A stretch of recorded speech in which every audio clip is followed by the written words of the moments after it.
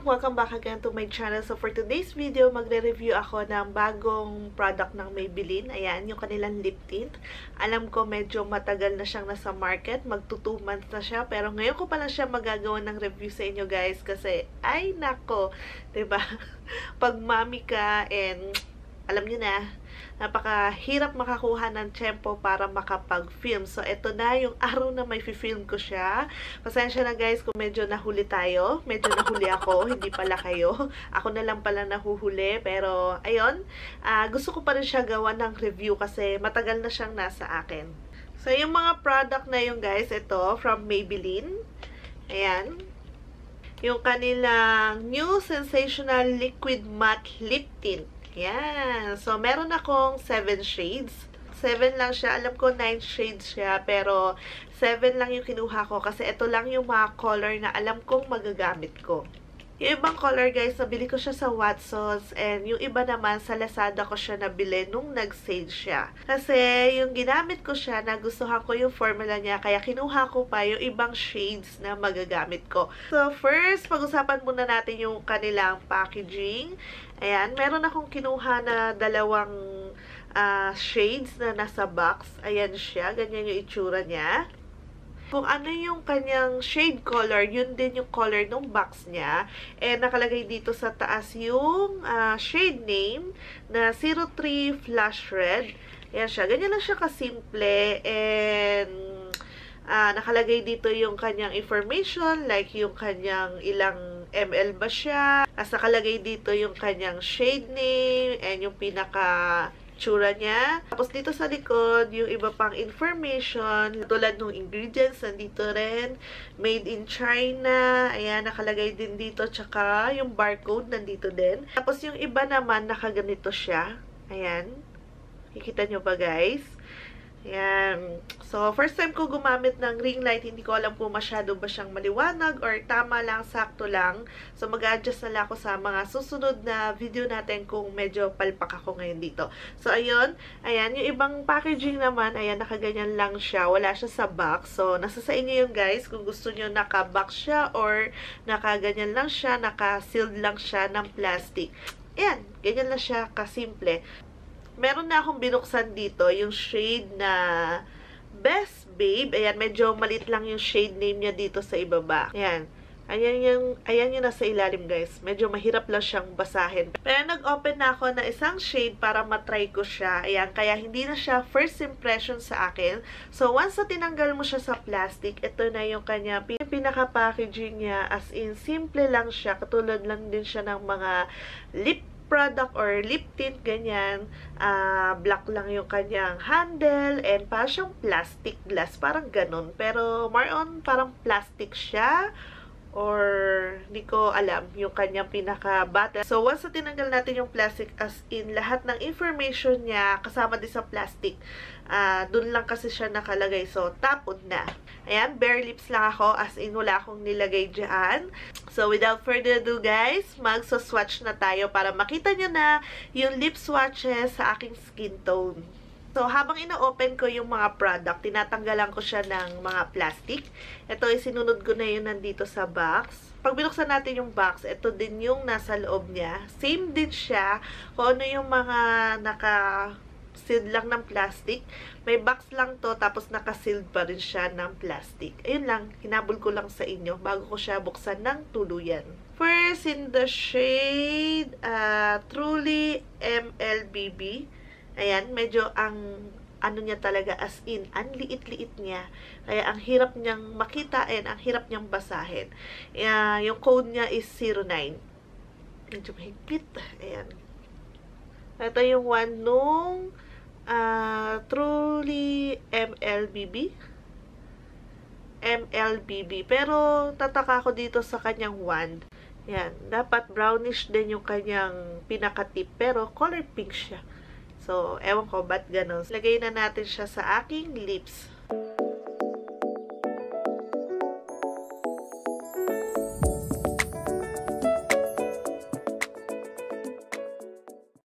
Yan. First apply, guys. Yung ano lang, natural lang. Yung hindi na masyadong as in full coverage sa lips. Ayan. pigmented naman siya kasi one apply pa lang sa kanya and hinati ko pa nga siya. Nag-transfer na kagad siya sa aking lower lips. So, patungan pa natin ng isa.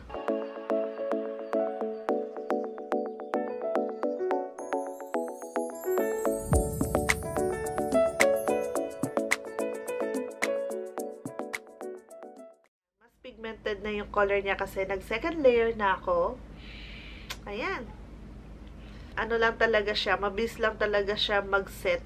As in, nagmamat kagad siya. So, again, this one is in the shade Truly MLBB. Ayan. As of now, hindi naman siya ganong kalagkit.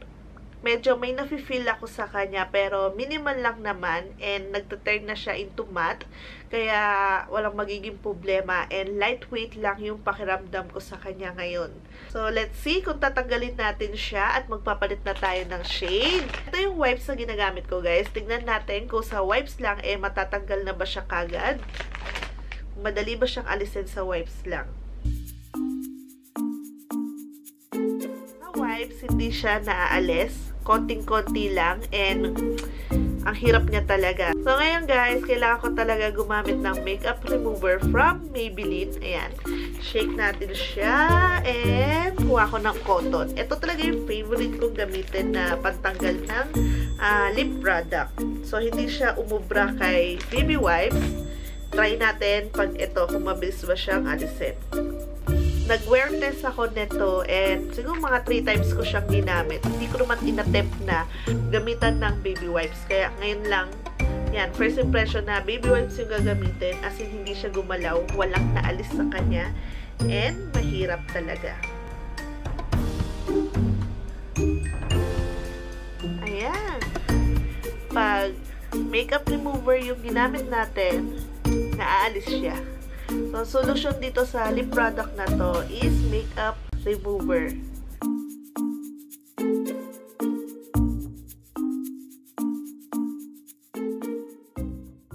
So, ayan, naalis ko na siya. Medyo mahirap lang siyang alisin.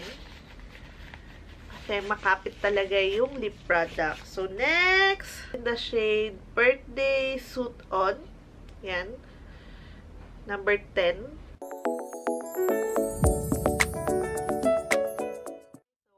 Swipe lang talaga, as in, super pigmented nitong lip product na to. Kailangan ko lang talaga siyang balikan kasi mabilis siyang matuyo.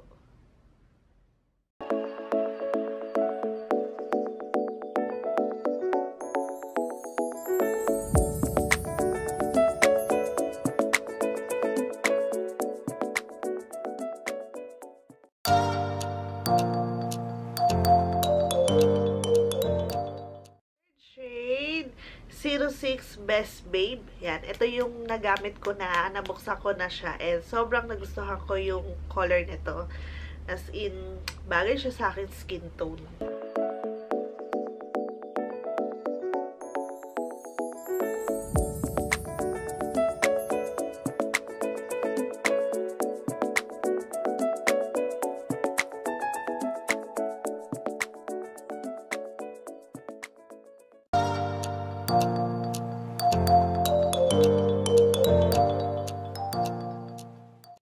Shade na tayo guys, in the shade Easy Berry. Yung code niya is number 4. Ayan, may pagka pink siya, na parang rose pink ang dating niya. Ayan. Yan yung color niya, oh. Pink na pink. Ganda.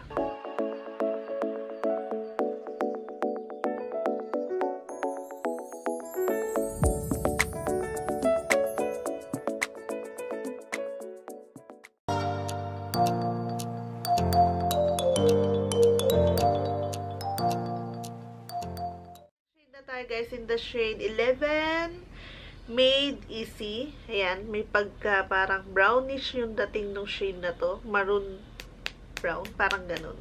So far ha, kahit ang dami ko ng swatch, nakaka 4 shade na tayo, hindi pa rin nagda-dry yung aking lips. Medyo napapagod nga lang akong alisin siya, pero hindi pa naman nagda-dry yung lips ko.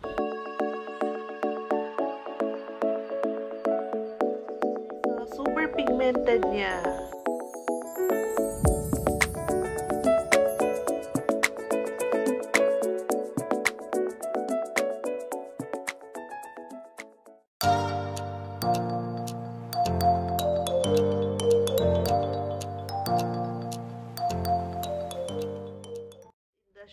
shade Flash It Red, number 3. Yan.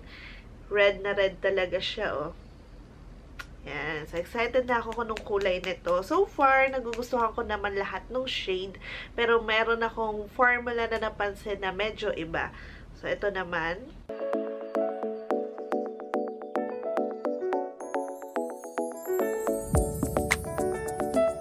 Ay, super pigmented talaga.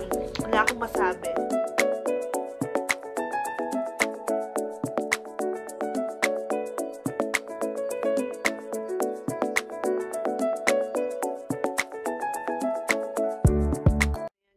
Medyo mahirap lang maglagay ng ng red color kasi kailangan mo talaga siyang i-perfect. Mahahalata kasi yung part na wala and mahahalata din kapag lagpas. So medyo nag-struggle ako dito sa red shade. Pero ayan. Ayan guys. So try nga natin shakies. Ayan, medyo nag-transfer siya pero minimal lang. Ayan. Dahil siguro pa siya, hindi pa siya ganun katuyo. Ayan guys, matatapos na din tayo. Last shade na tayo in the shade 02 Soft Wine. Ayan. Parang ito yung pinaka darkest shade. Soft wine, pero parang siyang parang siyang maroon na may halong brown, red, ganun.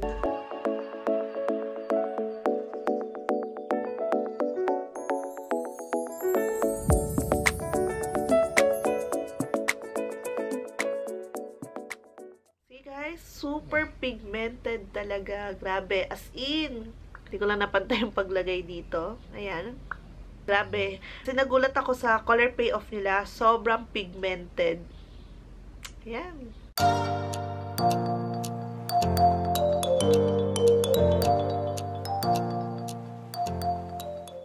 Ayan guys. Ito na yung last shade na swatch ko. Hindi ko na siya papalitan. Kasi napagod na ako. Ayan. So, ibibigay ko na sa inyo yung aking final thoughts dito sa mga lip product na to. So, first guys, sa kanyang packaging. Wala naman akong masabi sa packaging niya. Nagustuhan ko siya. Simple lang siya and yung mga lip color niya, madali siyang makita. Ayan o. Diba? Kung naghahanap kayo ng kulay na susuotin nyo, mas mabilis siyang makita. Unlike na kung all black siya, ang hirap. Kailangan mo pang isa-isahin yung mga shade para mahanap mo yung gusto mong gamitin sa araw na yun. Kung ganito yung kanyang packaging na transparent lang and nakikita mo lahat ng mga color nung lip product mo, mas madali siyang hanapin or mas madaling hanapin yung kulay na magugustuhan mo. Ayan. Umuulan ngayon guys. Hindi ko lang alam kung naririnig sa video natin kung medyo malakas ba siya. Yung applicator naman guys, ayan. Hindi naman siya maliit and hindi naman ganun kalaki. Pero for me, yung ganitong klase ng applicator, saktuhan lang siya. Madali siyang i-glide sa lips ko. Lalo na yung lips ko, hindi naman ganun kaliit. Pero once na in-apply ko siya sa aking lips, nako-cover niya. So, konti na lang yung aayusin ko sa lower lips ko. Kaya hindi ako nahirapan sa applicator niya. Nagustuhan ko yung applicator niya and hindi din siya matigas. Pero hindi naman siya ganun kalambot. Pero hindi siya katulad ng ibang applicator na antigas nung niya, yung pagka foam nung kanyang applicator. Hindi. So, pasado sa akin yung applicator niya. And sa scent niya guys, hindi siya ganun kabango na sobrang sweet yung scent niya. Pero may maaamoy ka pa rin na amoy cosmetic na medyo may scent lang siya na konting vanilla pero sobrang minimal lang. Mas nangingibabaw yung amoy ng alam mong cosmetic yung naamoy mo. Ayan. Konti lang yung amoy talaga na medyo mabango sa kanya pero mas nangingibabaw nga yung amoy ng cosmetic. Yung bili ko dito is 219 pesos. Meron siyang 7 ml. Ayan. Tapos yung nag-sale siya, nakuha ko na lang siya ng 179 pesos sa Lazada. Hindi ko na din sure ha, kasi medyo matagal na siya sa akin. Magto 2 months na. Ayan. So, mag-proceed na tayo guys sa kanyang formula. Maganda yung color payoff niya guys. Super pigmented siya. Lahat ng mga shade na swatch ko, talagang hindi ako nabitin sa kulay. As in, lumalabas yung color niya. Talagang hindi ka, uy, parang bitin na. talagang nandun yung color niya. Super pigmented siya, guys. Lahat ng color selection nila nagustuhan ko. Walang pangit. Nagandahan ako and nagustuhan ko yung shade niya. Yung formula niya, guys, meron akong dalawang shade na hindi ko nagustuhan yung formula niya. Itong in the shade Truly MLBB and yung Birthday Suit On. Ayan, itong dalawang shade na to hindi ko maintindihan bakit ganun. Parang masyado siyang malagkit yung feeling niya. Pero nagmamat naman siya, kaya lang medyo matagal. Talagang ano siya, malagkit siya. Tapos parang ang kapal ng formula niya. Maganda sana yung color niya, nagustuhan ko. Pero yung formula niya, kakaiba sa mga formula nito. Hindi ko alam kung bakit. Minsan may ganun sa lip product eh. Magkakapareho sila pero nagkaiba sa formula. So itong birthday suit tsaka si Truly MLBB, hindi ko nagustuhan yung formula niya. Medyo tacky yung ano niya. Yung formula niya, malagkit yung feeling and makapal. And matagal siyang matuyo, matagal siyang mag-set. And masyado niya na ano yung lines nung lips ko. Na-emphasize niya, nakikita niya. Pero yung ibang shade na naiwan sa akin, itong mga to, nagustuhan ko yung formula niya kasi super lightweight siya. Ayan. Hindi siya makapal. Lightweight lang yung feeling ko dito sa mga formula nila. And madali siyang i-apply. Hindi siya mahirap i-glide sa lips ko. Kahit nga dito ko lang siya ilagay, tapos iganon ko lang siya. Kung gusto mo lang ng natural, medyo light lang, ganun yung gawin mo. Pero kung gusto mo yung full talaga, full lips, tig-isa, yun ang gawin nyo, guys. Lightweight, and pagka-apply mo, ilang seconds lang, ma-absorb na siya ng skin ng lips mo. Matutuyo na siya, nagta-turn na siya into matte. Matte powder, parang matte powder yung finish niya. And ngayon, may konting basa ako nararamdaman sa kanya or lagkit. Pero konti lang, hindi ka masyadong mag-aalala na pang, alagkit naman, ano ba yun? Walang ganon.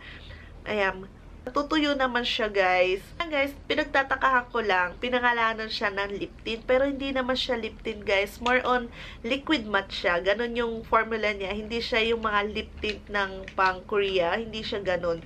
So, parang mali. Mas yung tamang term sa kanya is liquid matte. Ganon talaga yung finish niya. Pero ang ganda talaga niya. Kahit parang naligaw ko sa kanya or nalito ko sa kanya na lip tint siya. Pero so far, nagustuhan ko pa din siya. Meron din ako nito, guys, yung Super Stay Matte Ink. Ayan. Para silang same. Pero ito kasi si Super Stay, long-lasting talaga siya. Subok na subok ko na kahit kumain ka, uminom ka, talagang nandyan pa din yung lip color, hindi siya nawawala. Pero ang problema dito, yung formula niya medyo makapal, medyo mabigat, nararamdaman mo na may something ka sa lips mo.